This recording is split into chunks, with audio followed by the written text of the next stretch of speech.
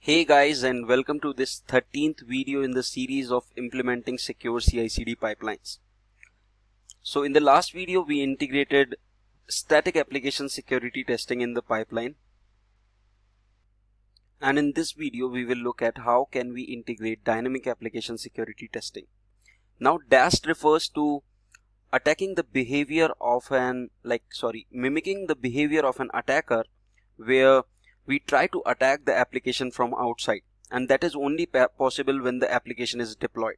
So this is one of the stages that can be happen only after the deployment. One of the other thing is, usually an authenticated DAST scan takes a longer time, so it's practically not feasible to integrate a complete authenticated DAST in the pipeline.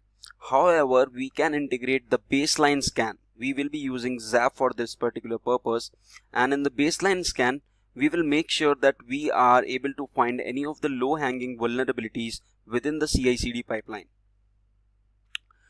Also, one of the thing is, I'll be making another video on how can we actually take full utilization of Selenium and then can use ZAP for the authenticated scans, and that is, I think, a whole separate topic I'll cover in some other video. In this case, usually ZAP takes a lot of Docker space, so I'll create a separate host for ZAP. So we have currently 2 instances. We will launch one more instance, which will be Ubuntu itself, and it will be a free, let's say it be a medium itself. And in the security group we need to use the existing DevSecOps group. Yep. And we'll launch the instance and we will use the same SSH key. Now I'll install the Docker on this particular instance. If you haven't been through the previous videos, please refer the previous video on how to install Docker.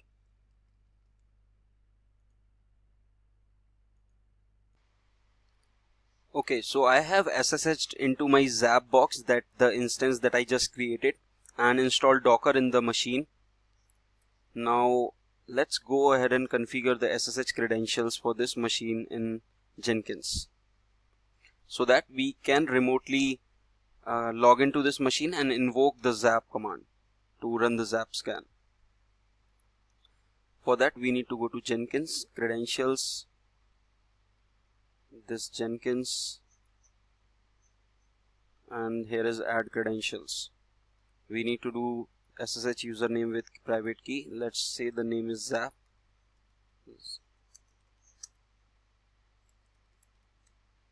Username will be Ubuntu, private key, and we will enter the private key from here, and we'll save it. So once we have this done, then we need to add this particular stage in the pipeline. So how can we do this is, let's go in the Jenkins file, and we know this stage should happen after the deployment. So here the deployment stage is over. Let's add another stage, that is DAST.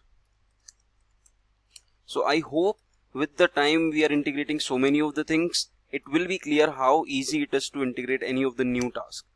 So inside the stage there will be steps, and then we need to use the SSH agent, for which the name we have provided is ZAP.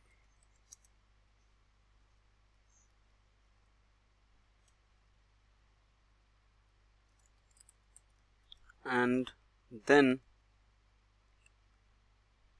we will use the shell script to run SSH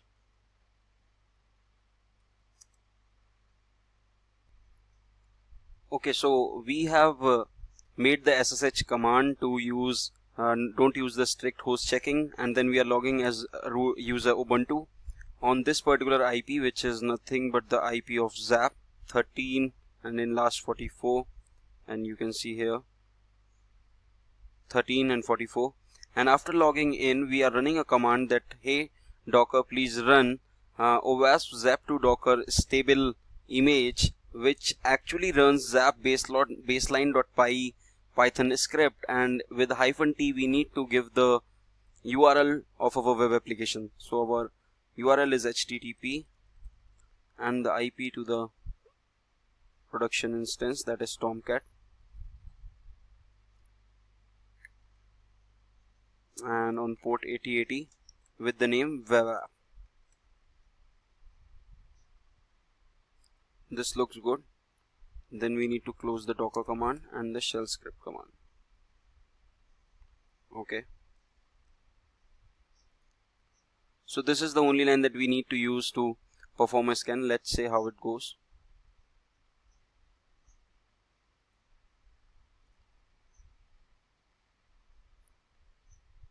And when we now go here in Jenkins,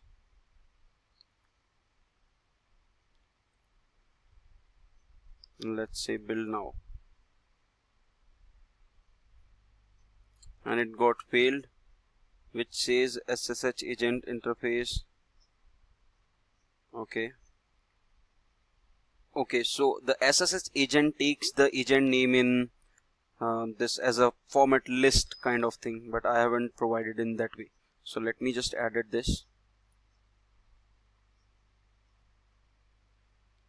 and it will be like this. Now let's try to run this.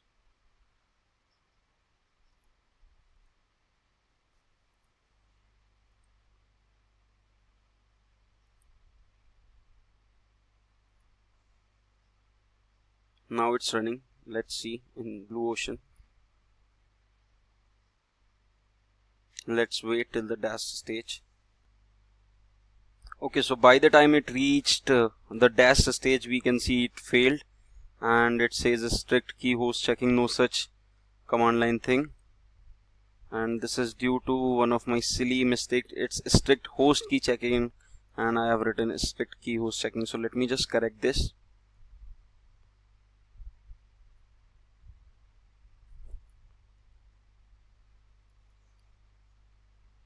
And let me just save this, and let's say restart DAST.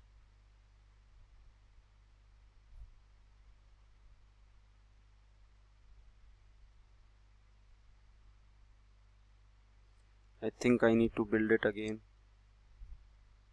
So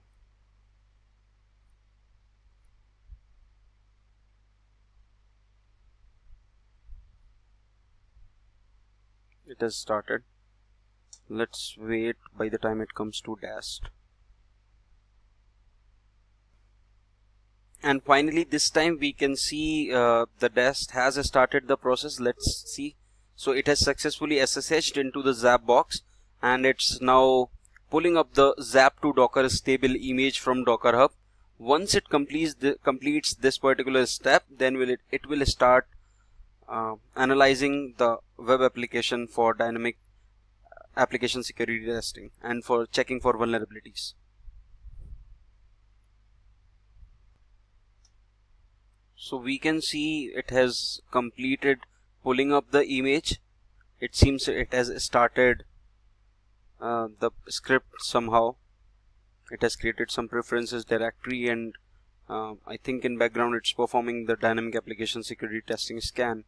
Let's wait for the results. So here is how you can see the DAST has been failed. And now this time this is not failed due to any of the errors. This has failed due to the fact that ZAP has identified these vulnerabilities. So there are 11 warnings and 13 test cases that have been passed.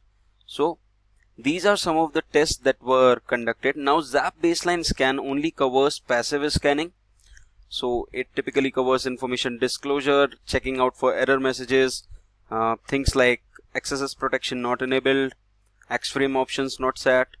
So these are the things. So now you can go ahead one by one with each vulnerability and check whether it's a false positive or a true positive. But now in order to continue the pipeline, whether the build fails also, because in our case, as I said earlier, that for ground zero stage we don't need to fail the build as soon as we get any vulnerability, until we get to a maturity level where we are sure that no such vulnerability is being hosted, is being analyzed by any of the tool for a given particular product at that time. Okay, so do this particular thing. If we just go in our Jenkins file, and the place where we are doing this particular scanning, we can say just also if this results an error, just pipe true, so that it always returns a success state, and we can use these particular things to analyze afterwards for a false positive. So this is how we integrated DAST in our pipeline. Now if I rebuild this particular application, this will successfully pass the test case, as we have provided a condition that whether the DAST fails in the test case, just make the pipeline continue for this particular moment. So that's it for this video.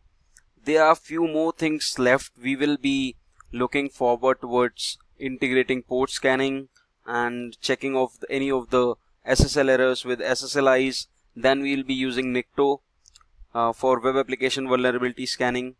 And by now I hope that you will be having a fair understanding of if you can able to use any tool and you know what is its actual purpose, and you think the tool is worthy of that particular purpose, you can easily integrate in the pipeline. But one of the condition is that it should not take much more time.